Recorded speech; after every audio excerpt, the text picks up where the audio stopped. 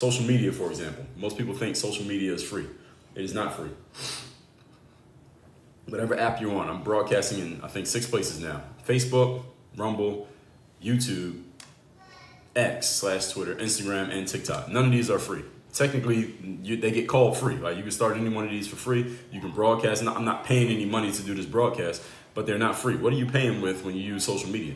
You're paying with your time. You're paying with your attention. You're paying with your energy. You're paying with your focus. And you're paying the opportunity cost of everything that you're not doing when you're using social media. And most importantly, when you use social media, you're paying with your privacy. The biggest thing you give up when you use social media is your privacy, in case any of you didn't know.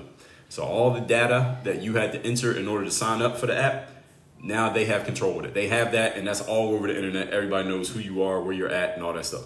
And also everything that you do on social media, every account you follow, every post that you like, wherever you go, if you're posting publicly, your DMs, the photos that you leave comments on, the posts that you engage with, the social media apps are, collecting all that data all day, every day, and they know damn near everything about you. These apps know more about you than you even know about yourself.